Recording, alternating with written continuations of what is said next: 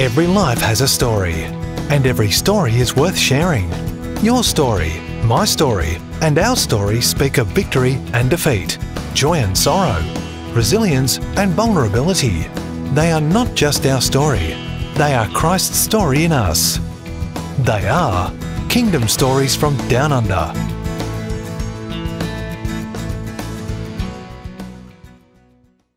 Well, hello and welcome to Kingdom Stories, where we bring you testimonies of people who have walked with the Lord and have had tremendous impact, both in society and also in the church.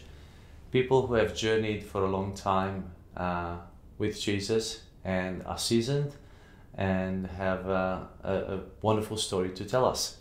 Today we have a special guest, Dr. John Yates. I've known John for about 25 years, I think, since the days of West Australian Bible College, and no longer after that Dr.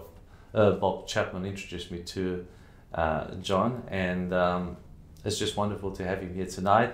He was born in Melbourne to non-Christian parents, grew up in Adelaide. He had a diverse education and with university aspirations. Became progressively depressed and paranoid.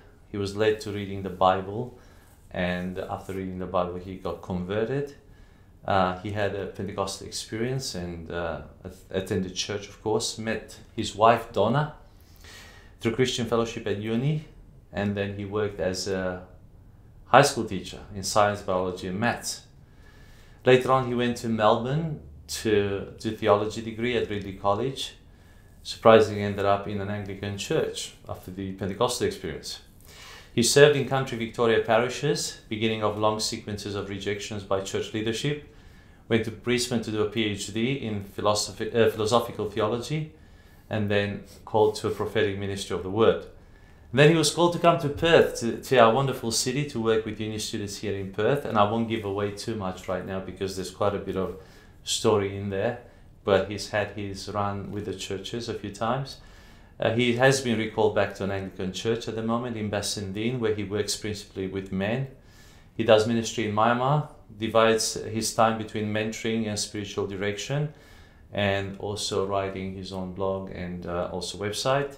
He's been involved in establishing several marketplace networks in Western Australia for Christian professionals as part of a commitment to the discipling of the nation.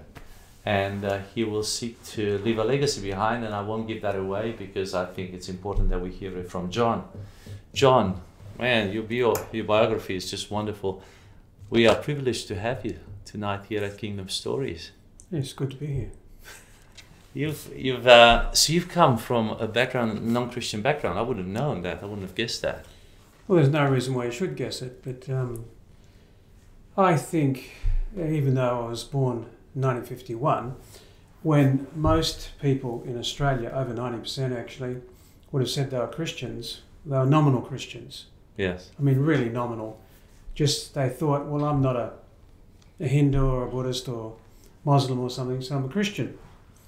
So people believed in the Ten Commandments and the Golden Rule, but they never read the Bible. Okay. They rarely prayed. Was there church attendance? Maybe they went to church. My mother went to church, and sometimes my sister, my father did not. So I grew up not going to church, and God was there somewhere, but he wasn't real. You had no spiritual awareness?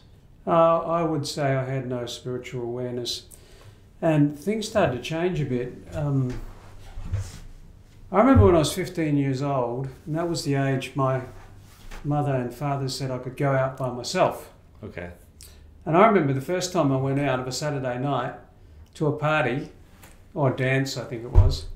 This in Melbourne or in No, this was in Adelaide. Okay. By this time I was in Adelaide. Yeah.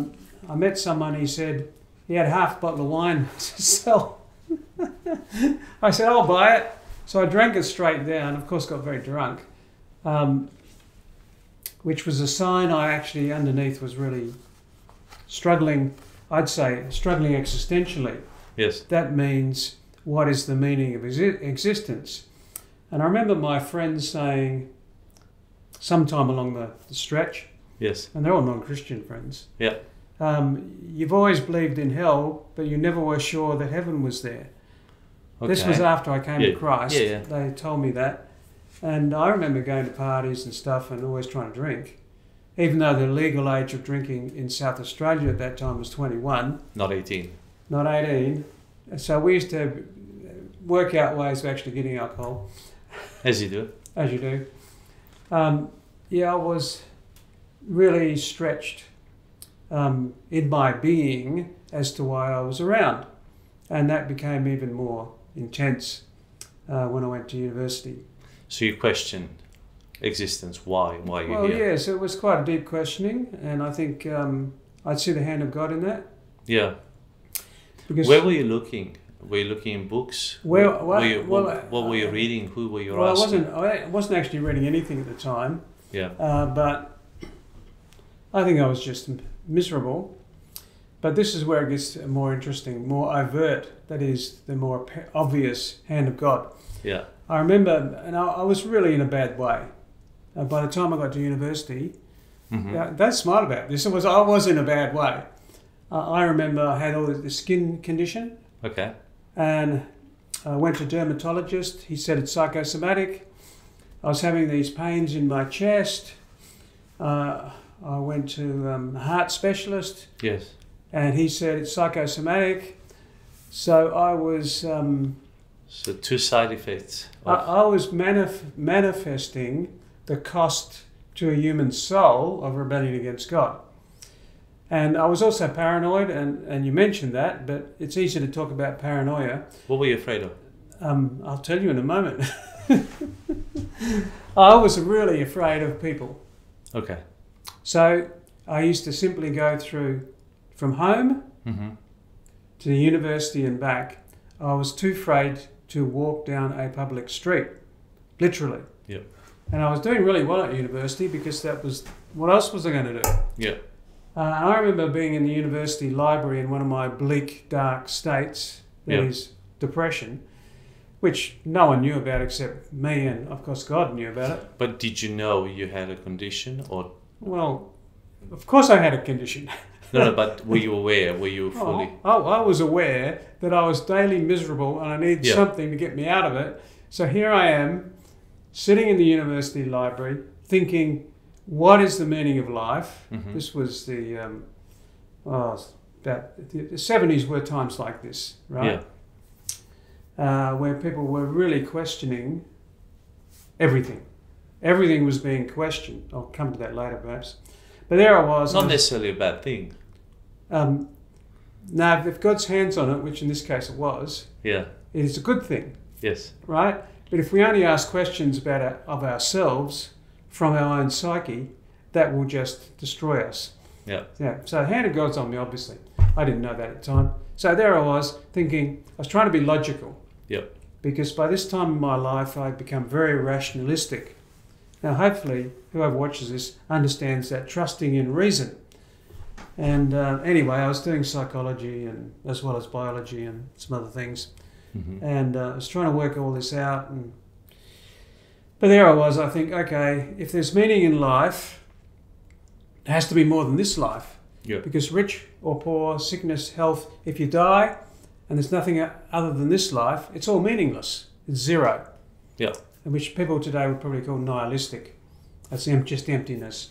So then I thought, okay, life after death. Well, I'm a biology student. I know everything just breaks down and decomposes. Yeah. That would have to involve a miracle. Then I thought, well, a miracle, well, that would have to involve a God, something outside of this space-time network. Then I thought, well, how do you know about God? People reckon you know about God through the Bible. I said to myself, well, one day you should read the Bible.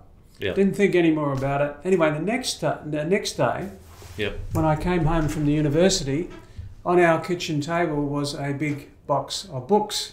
Okay. And most of them were novels from neighbours down the street, but amongst them was the New Testament. So I took hold of the New Testament, put it up my jumper, because my father, I thought he might ridicule me for reading the Bible, because he was really atheistic. Yep. Had suffered a lot in World War II and had various physical illnesses. So I started to read the Bible by myself. Yeah. And I couldn't stop reading it. I got a Bible out of university library. And so I read the Bible through a couple of times in the next 9 months. So you began with the New Testament, but then you wanted the whole. Yeah, I wanted the whole thing. Bible. Yeah. Because you can't understand the whole Bible without the whole Bible. Yeah. So every day, as I was reading the Bible, I was under the fear of the Lord. Okay. Now I'd be more precise here. And language is an interesting thing. The churches are full of people who use biblical language in a way they don't understand. So it's easy to talk about the fear of hell, but if you haven't experienced it, you don't know what it is. So Sure. every day when I woke up, I was terrified of dying that day.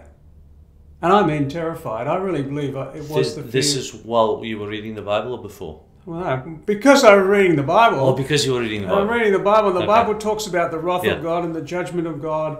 The fire of their suffering goes up forever and Yeah. ever. They have no peace day and night. Not pretty. No, well, I mean, it was. Well, anyway, I was terrified, and I heard about this Christian group at the university, Yep. and I thought I need to go and talk to these people and tell them I'm convinced by the scriptures. I want to follow Jesus, whatever that means. Okay. So I have this thesis: when you know how people came to Christ, you actually understand them. All right. So anyway, there was a religious centre in the university. They're holding meetings in there. So I remember coming to the door, and I knew there were Christians inside. But when I got to the door, I was paralysed. Couldn't move. Yep. Now, how do you explain that? On one level, you can explain it psychologically. You can explain anything you like psychologically, actually. But I reckon it was also demonic. Okay. So I couldn't move. I couldn't go through the door. Was it like the paranoia kicked in? Well, it was to like another level? there was a force field there. Okay. All right, so I turned back. Okay. So anyway, the same time, the following week, I thought, this time I've got to go through that door. Because the fear of hell was much bigger than It the fear moved of you. anything that was inside of that door. Yeah. Yep. Yep. Yeah. So this time I got through and I came to these people and I said, look, this is me. I've been reading the Bible. Yep. I want to follow Jesus. Yep. And they were a bit shocked.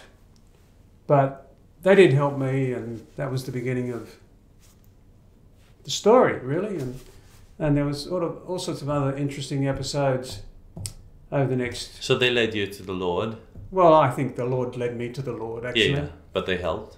They helped. Yeah. It was a good environment. Yeah, it was a good environment. They loved Jesus. But they're very much coming alongside a sovereign work of grace. Okay. Because during this period when I was reading the Bible and going through all these traumas, and I was talking to a couple of people who later came to Christ themselves, Yeah. but they weren't, there's no way they were Christians. Okay. So it really was the sovereign hand of God, and I think that's important. I think it's always the sovereign hand of God. Sure. But anyway, that was the beginning of the story. And church? Did you Well, join yeah, a church? actually, or did you just go to the uni? No, Gathering. I did go to church, and what had happened is I was talking to one of my classmates who was also doing a degree in biology, Yep. and he'd had a church background. He wasn't a Christian. Yep. And he talked about David Wilkerson and the Okay. book The Cross and Switchblade. Okay. So he lent me that book, which I devoured. So when I came to these Christian folk Yep. at the university, I said, I want to go to one of these churches, because I'd read about being baptised in the Spirit and speaking in tongues and Okay. the work of God. Yep. And they said, all right, we know one. We'll send you this one, which was good for a while, for a number of years. It was a Pentecostal church. You went through the whole spirit-filling experience and speaking in tongues. I remember a little while after I started going to the church, I thought, I really need the power of the Spirit. And I said, I'm going home after church one night. I can't remember what time it was. Yeah. And I was really resolute. I'm going to get on my knees and pray until I'm filled with the Spirit. And it happened, and there I was, praying and crying and speaking in tongues for hours. And about 1 o'clock in the morning, I thought, oh, I've got to go to university tomorrow. I better go to sleep. Yeah. Which I did. So the Lord does things like that when we're hungry, I think. Beautiful. If we hunger and thirst for righteousness, we'd be satisfied. There was an emptiness inside of you for that. Well, definitely. Good. And then, when did you meet your wife? Well, all sorts of interesting things happened. I was having demonic manifestations, which I could be in a meeting. This is quite early on, and all of a sudden I couldn't see anything. Okay.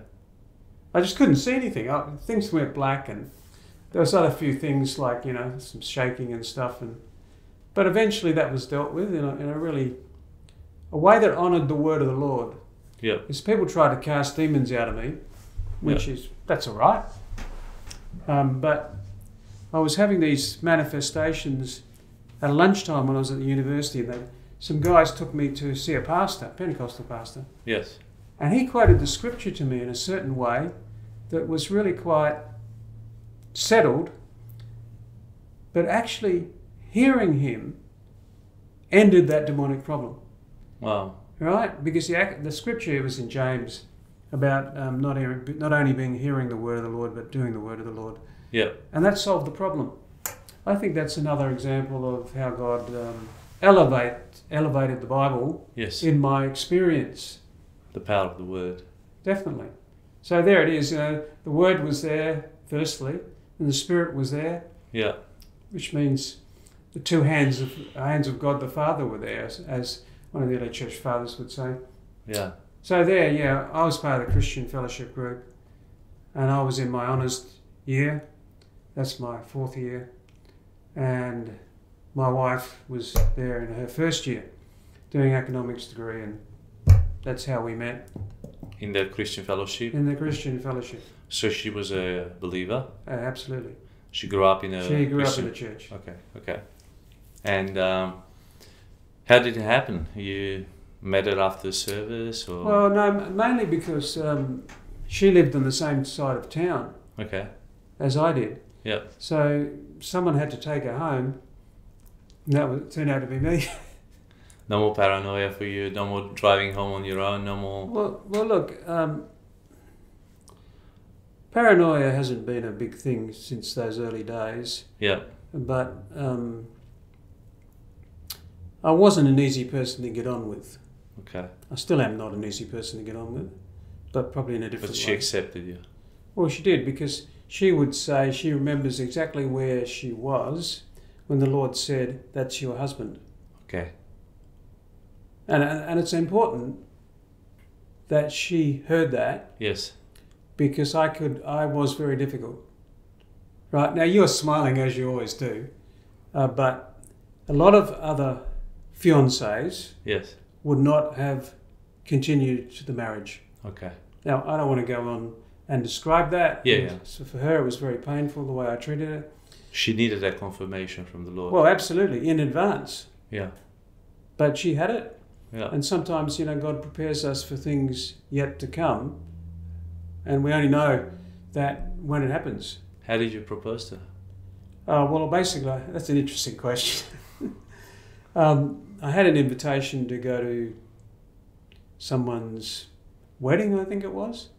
Okay. And I said, I'd like you to come to this wedding with me, but you need to understand, if you come with me, we're going to get married.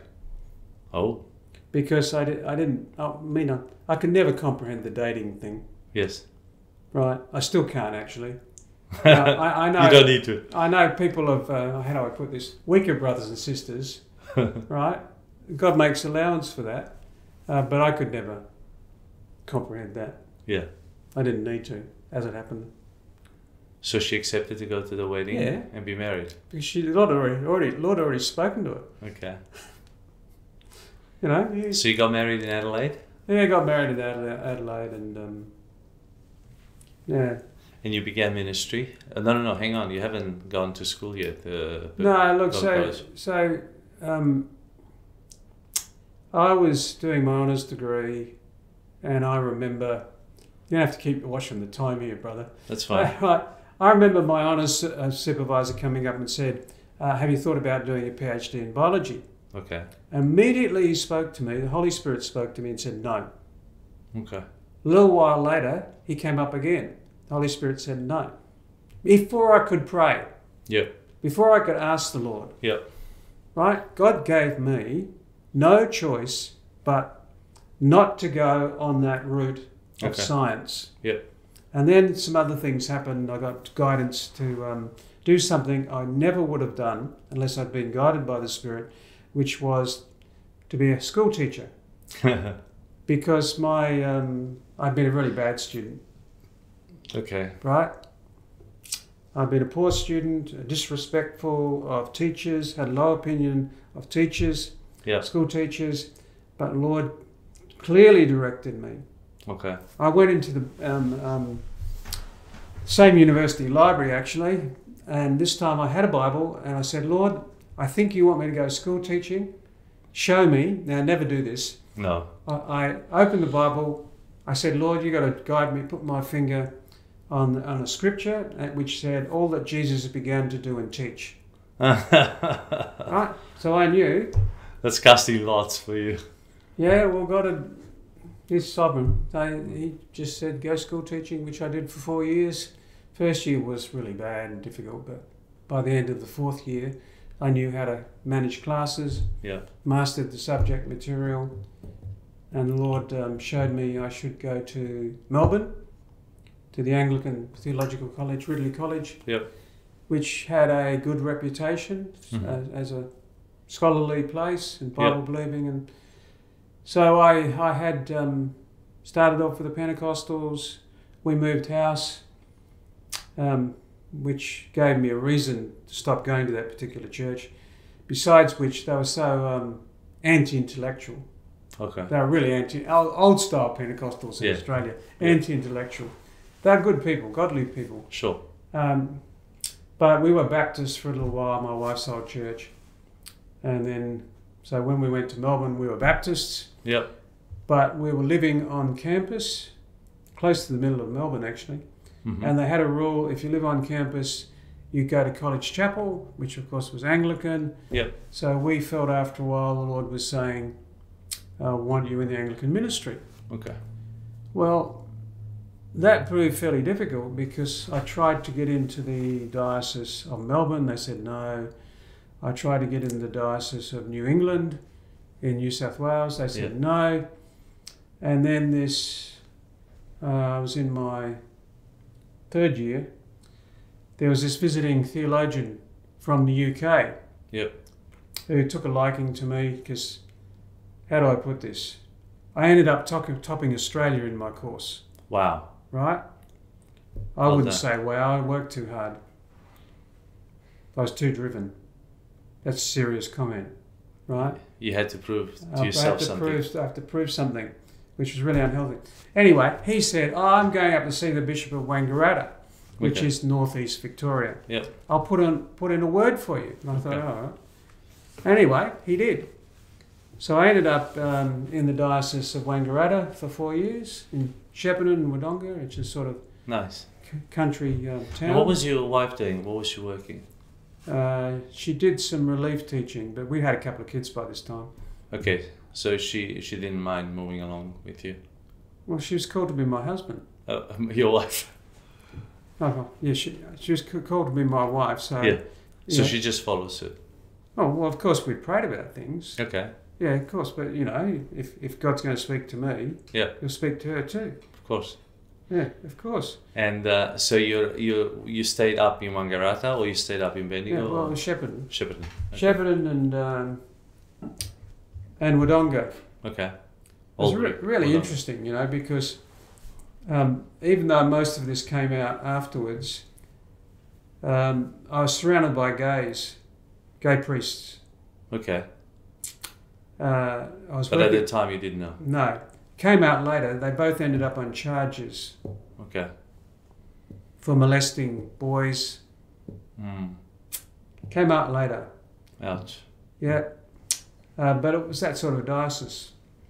But we had a good time there. The Lord protected you from well, of course. All that nastiness. Yeah. Except when I went to Wodonga, it's very interesting. The guy I worked with in Wodonga, it only lasted a year. Yeah. And I did most of the ministry in a sort of daughter church. He was completely burnt out. He tried high church Anglicanism. He Yep. tried charismatic. Yep. When I first met him, he came in talking about his trip to meet the Buddhists in Japan. Okay. So he was all over the place, and I was young and didn't know what I was dealing with. Yeah. But he would never talk to me. Okay. And to make a long story short, I heard on the grapevine that I would have to be moved. It turned out he said to the bishop, "If you don't move John, I'll starve him out. I'll stop sending funds for his stipend to the diocese." I rang the bishop up. I said, "What's going on?" The bishop told me the story. He said, "If you can convince Alan that for you to stay there, that's all right. If Yep. you can't convince him, I'll have to shift you." Okay. Anyway, I couldn't convince him. The people went to him in tears and all, but he wouldn't change his mind. Oh, that was very interesting because, summarising this, I refused not to forgive him. Right? Yes. Because I wasn't going to let any human person get in the way of my relationship with the Lord. Mm-hmm. So I made this very clear to him. I'd forgiven him. Yes. Very clear to him. Yep. And he knew that. Yep. And so I went on with the Lord. The next year, I was 2 years in Shepparton, year in Wodonga. That means instead of 2 years. Yep. Year back in Shepparton, we saw a real move of God Yep. in Shepparton. Got my master's degree finished. I was still working too hard. Yeah. You did that by distance? Yeah. Then? Okay. Yeah, by distance. With Ridley as well? No, it was through Deakin University. Okay. So yeah, then we went up to Brisbane and ended up in a cult. Now, Anglican churches don't have cults, but this one did. I won't go through too much here. Yeah. But let me just say, summarising, that the priest was away and he said, "You can preach." Yes. And I preached on unity in the church. Yeah. Little did I know I was being secretly recorded, Okay. because they used to do things like, if they wanted to teach someone a lesson, to Yeah. bring them in line to submit, they would physically get some people, stop them actually leaving the church. Okay. And then they'd lecture them, take away their ministry until they submitted. Okay. So this proved to be really... Did you get that as well? No, what I got was, I was asked to take a daughter church, Okay. which went really well, Okay. because I was there every Sunday, preach to the people, visit the people. Yes. So they asked if they could pay for me to live in the area Yes. while I did my studies. Yeah. Next thing I know, there's a letter in my letterbox put in there by this priest in charge saying, "You're no longer welcome in this parish, your family's no longer welcome, you have to leave." So I rang him up. History repeats. I said, "Tom, what's this about?" Oh, anyway, he starts to shout at me. His wife, who was even more demonic, started to shout at the top of her voice, you're the least Christian person I've ever met. You're of the devil." And it really got strange. Yes. Anyway, there's a bit more in that. So we, of Very course... colourful. well, yeah, and there are other people that he'd abused. I mean, spiritually abused. Yeah. And we talked to some of the church leaders about it. I mean, archdeacons and stuff. Yeah. But we left and went to another parish, and that went well. It was a more charismatic, really charismatic parish. But he was charismatic too. Okay. But, Very charismatic. Well, he was Colourful charismatic. Well, he was. You had to experience it to believe it. Okay. You wouldn't believe it otherwise. So you finished your PhD in Brisbane? Yeah, I finished the PhD, and someone who I knew that had gone down from Brisbane to Ridley met someone from Perth, and people in Perth were looking for someone to work with university students, so they flew me over to have a chat. And that's how you ended up in Perth? Yes, well, there's some complexities in that too. So what year was this? 90? 88. 88. Okay. It turns out they hadn't made a final decision until we were on the Nullarbor plain. But they hadn't told us that yet. Yes. So you were driving across? Oh yeah, we drove across with our 4 children by then. And interestingly, the charismatics didn't want me to come. Yeah. And the anti-charismatics did want me to come. This is all in the Anglican Church, no? Yeah, all the Anglican Church. And it was a mixed church. But anyway, that went all interesting. Oh, we had sort of a lot of growth there. Yeah. So where did you end up in Perth? What in parish? St Matthew's in Shenton Park. Okay. Large evangelical church, conservative evangelical church. But I had problems. So you were hired as a priest there, as a minister? Yeah. Okay. Yeah, I was in the staff. And how long did you last there? 3 years. Oh, that's pretty good for your record, isn't But it? anyway, there were some differences between the rector, that's the guy in charge, and me. Yeah. They looked like they were theological. Yes. They weren't. I was looking for a different sort of father in God than him. Now, I couldn't articulate that at the time. Yeah. But eventually he said, you have to go. And I thought, this is a bit too much. And anyway. And then the hand of the Lord appeared really clearly. Someone rang me up and said, who'd been in the UK, actually, been away. Yep. He said, you know about what they're doing with the buildings in West Leederville? And I said, no. He said, there's a rectory there, there's a hall there, and there's a church building there. They want to sell it.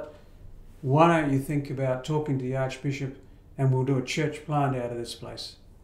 Okay. Archbishop was happy, the Down the rector road. was happy, all the authorities were happy. So I took about a third of the people and From Shenton Park and moved to West Leederville. replanted them in West Leederville. And that was all right for a few years. Well, that was pretty much your church per se, in the sense Yes, it was. there wasn't a lot of external influence. Well, no, there wasn't, but there was a lot of internal influence. Okay. So was it the elders that you took with you, or some of the establishment, or new people that came through? There was no one there, right? Yeah. So we just really replanted from scratch. But let's call them the elders. Okay. But they had a view of what they wanted from church Yes. and what they wanted from me. Yeah. I kept saying to them, there's a prophetic call on my life. And they said, no, we want a pastor. Okay. Until eventually one day I was preaching. Now, of course, there's much more detail in this. Yes. I was preaching and there was, I call it a riot in the church. Yep. One guy stood up and started to shout at me. This is while you speaking? Yeah, while I'm preaching. Yeah.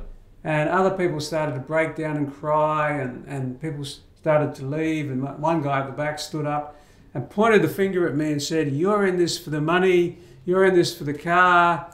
And there was mayhem. Now, unfortunately, 2 of our 2 oldest children were there, which was very damaging for them. Yes. But everybody left. And then the elders said to me later, Yeah. you have to go. And I said, you can't tell me to go. If God tells me to go, I'll go. Yeah. But you can't tell me to go.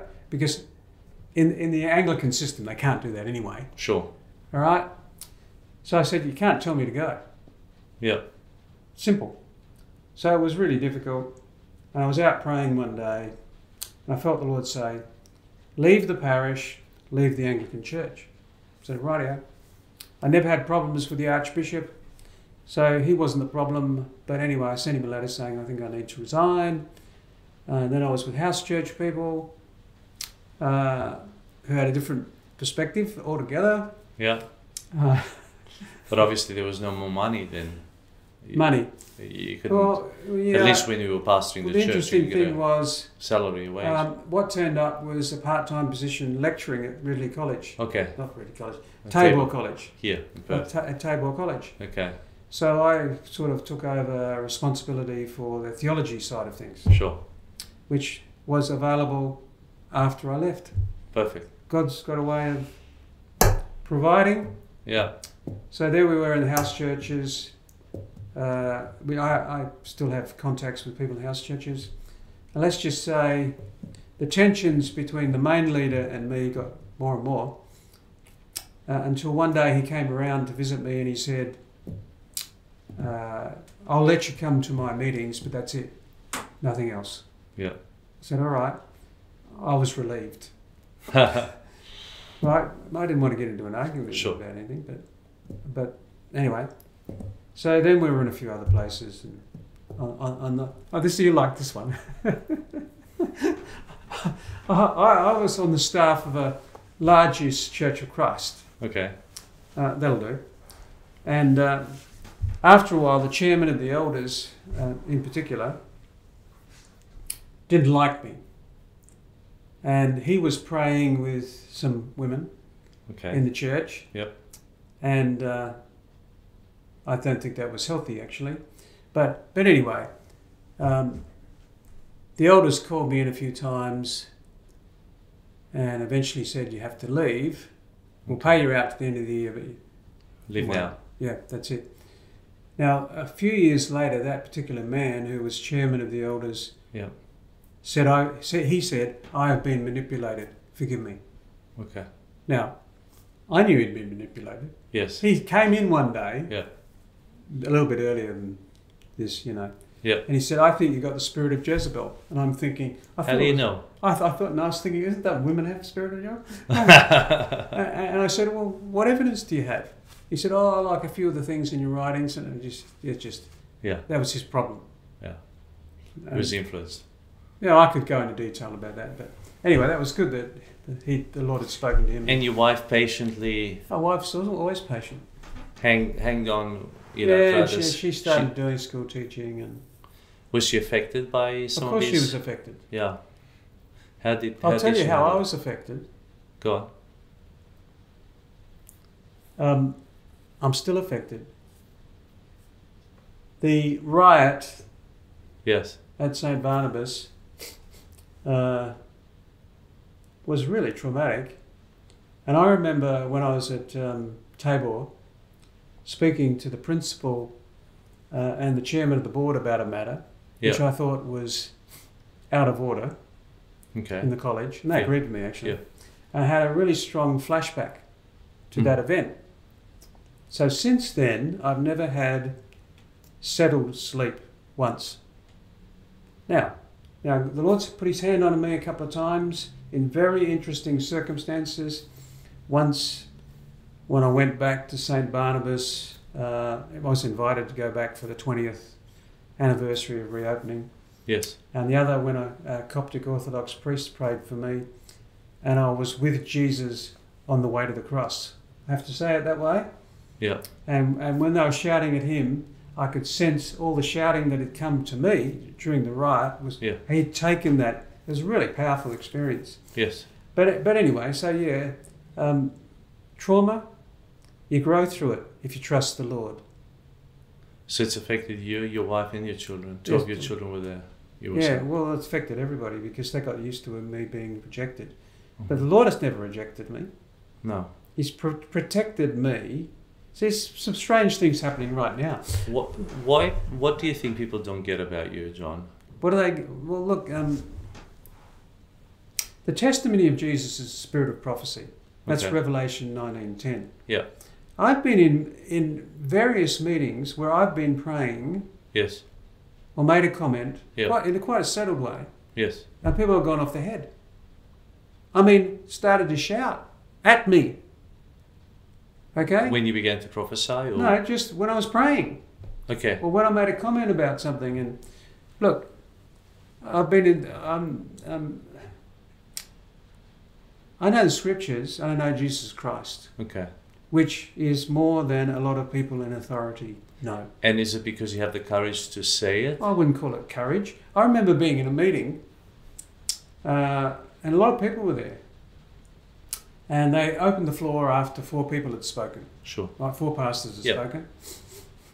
And a friend of mine went up and said some things. We need to confess our sins. Okay. And someone put that down and said, I have to confess my sins so much. I don't need to confess. One of the leaders did. And then I came up after my friend and I said, look, this has been a very interesting meeting. I need to pass one comment. Yeah. Not one of you have mentioned God the Father once in this meeting. Yeah. All right? Now, of course, that didn't go down well. Okay. And someone that was as part of that leadership team has said, just to one of my friends, I can't work with John. He always wrecks my meetings. Okay. Well, okay. They're not her meetings anyway. Yeah. They're the Lord's meetings. Okay. So, okay, if you have... see, and where I'm going with this is, when I went back to my seat, there were a couple of guys there I knew. Yes. And one of them said, "Oh, you don't fear anything." And I said, "Rubbish. I fear the Lord." Yeah. Right? And it's not about people. Yeah. It's about what does the Lord want? I mean, as I said to my wife various times, what more can they do to us? Yeah. I'm too old now. Right? Well, you're not that old, but Well, obviously you've learned to deal with this, with rejection. Mean, we're going through a thing now that there's a position which people want me to take in the church. Okay. And the diocese is holding it up. Okay. Because they don't actually trust me. We don't know what's going to happen. Yeah.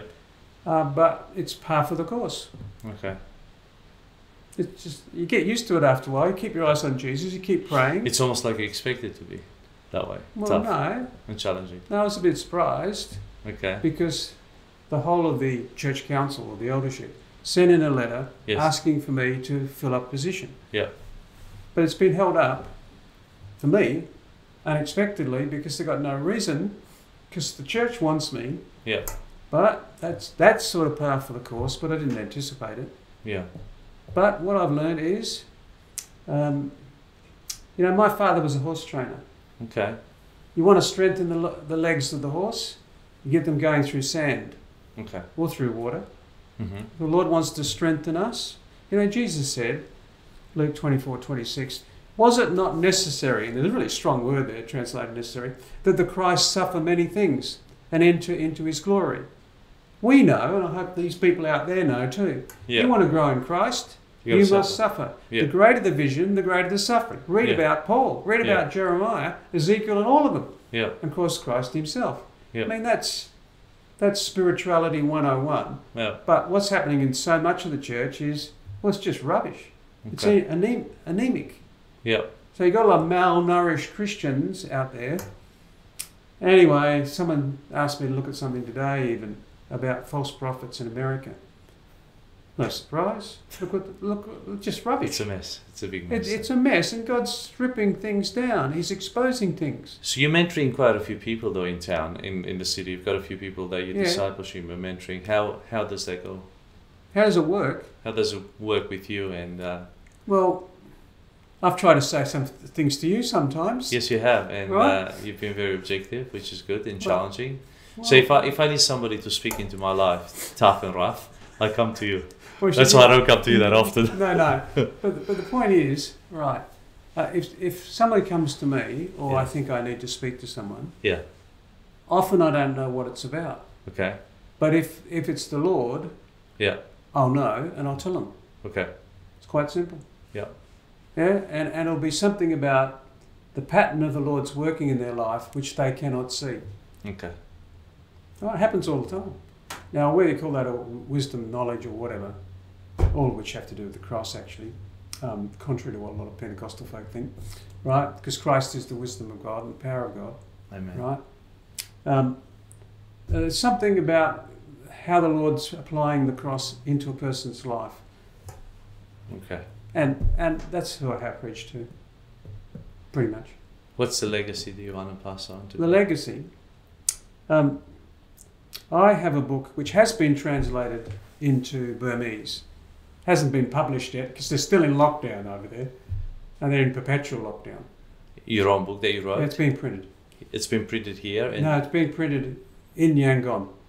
In Burmese? In Burmese. You wrote it in English? I wrote it in English. Never published it in English? Well, when the Lord said a couple of years ago when I was there, write a letter for the church in Myanmar. Okay. I said, righto, Lord, other people have wanted me to write books at various times. I never thought it was right. Okay, so you wrote a church for Myanmar. So when that thing's released in Burmese, I'll release something here. Okay. Not until then. All right. But anyway. What's the heart of that? All right, the heart of it is called The Mystery is Christ. Okay. Biblically, that is in the New Testament, mystery is something once hidden, for ages and generations in God, now revealed through his apostles and prophets. Okay. So the mystery or the secret of the plan of God Yes. is the person of Jesus, Okay. for whom the world was made and through whom the world was made. So it's always about Jesus, and that's Yes. not a slogan. Yep. It's a truth about the nature of being. Okay. So somewhere early in this book, I said, we need to start always where God starts. Now, where does God start? Wrong answer is when he creates. God starts with the lamb slain from before the foundation of the world. Yeah. All right? So the very basis for everything else that God does is the cross.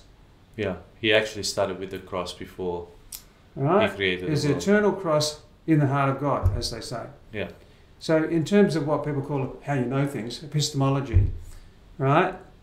The basic thing is the cross. Okay. And when you get to the end of the Bible, there's a lamb, Again.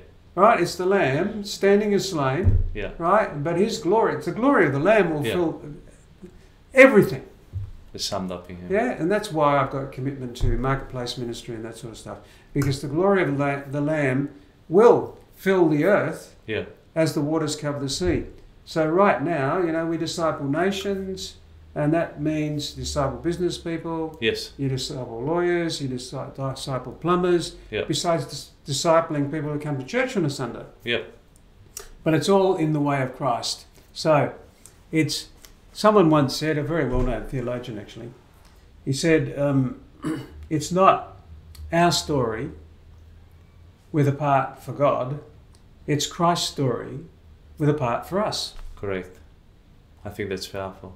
Well, it's absolutely true. It's what the whole Bible's about. Yeah. And then the Lord lays hold of us Yeah. and brings us into Christ's story. Yeah. Now, the way he's done that with me, obviously, is let me get really miserable and paranoid and all the rest of it, then send a Bible so I Yeah. could read the Bible and Yeah. then everything I've talked about. But it's not my story, Yeah. right? Whoever else you've got, it's not their God in this series, it's not their story, Yeah. it's Christ's story with a Yeah. part for us. Now that's how God the Father gets glory through the Holy Spirit. Beautiful. Now, when people understand that, in the present or in the future, they know they're going somewhere. That's right. Back into the Godhead. Our lives are hid Amen. with Christ in God. That's wonderful. It's not complicated, No. but it's too challenging for most contemporary, lazy, Western Christians. So it comes back to the basics. The The simplicity. gospel. The simplicity of the gospel. Yeah, that's right. I mean, it's always been simple. Well, you know, I say to people lots of times, there's a little bit of a slogan of mine. It's always simple, but it's never easy. No. It's always simple. Because the gospel is simple. The kingdom of God is simple. It belongs It's to just the ourself, our selfish inclination is to get in the way. Well, Our thoughts, our wisdom. well, our, look, you and I know most people are quite ambitious. Yeah. The Lord hates ambition. Whether it's someone in this room needs to hear that or someone out there. I think I need to hear The that. Lord hates ambition Yeah. because it belongs to the devil. Okay. God spoke to me once in an interesting way. Someone was in the city from interstate, and the Lord woke them up in the middle of the night and said, it's the sandgroper spirit that will destroy revival Okay. in Western Australia. They didn't even know what a sandgroper was. Now, a sandgroper is a subterranean insect that lives underground, Of course. which eats the roots of plants so that they don't bear fruit. Okay, so they're still green, but they don't bear Yeah, fruit. they look like it's a wheat crop, say. Yeah. But it's not going to bear fruit Yeah. because the roots are eaten. Anyway, I said to the Lord once, what is this sandgroper spirit? Okay. He directed me to James 3, which says there's two types of wisdom. Wisdom from above, which Yeah. is heavenly and peaceful and full of good Yeah. fruits, and the wisdom from below, which is full of selfish ambition. Okay. Right?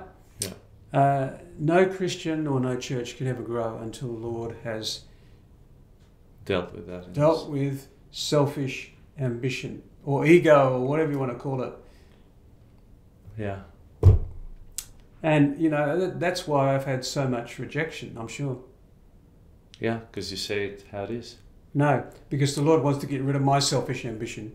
As well as Well, everybody that's the main else's. thing, isn't it? Yeah. Get rid.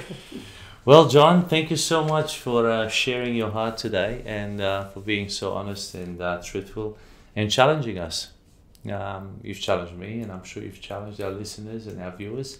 And it's just wonderful to see how you centered your life on Jesus, and especially how in this latter part of your life you want to focus on the simplicity of the gospel to make sure that Jesus shines in every nation and in every sphere of marketplace. This is Kingdom Stories, and we've just heard the testimony of Dr. John Yates. It's been a privilege to have him on, and carry on. Look for more stories here on Kingdom Stories. If you like what you see, please share it, distribute it with others as well. Subscribe to our channel, rate it if you can. We'd love to get 5 stars, of course. And just pray for us so we can share and bring you more stories from Down Under. My name is Natanael Costea, and these are Kingdom Stories from Down Under from Australia. Be blessed. Thank you for joining us on Kingdom Stories from Down Under. We'd love it if you would subscribe, rate, and share these stories with your wider community. And remember, every story is worth sharing, including yours.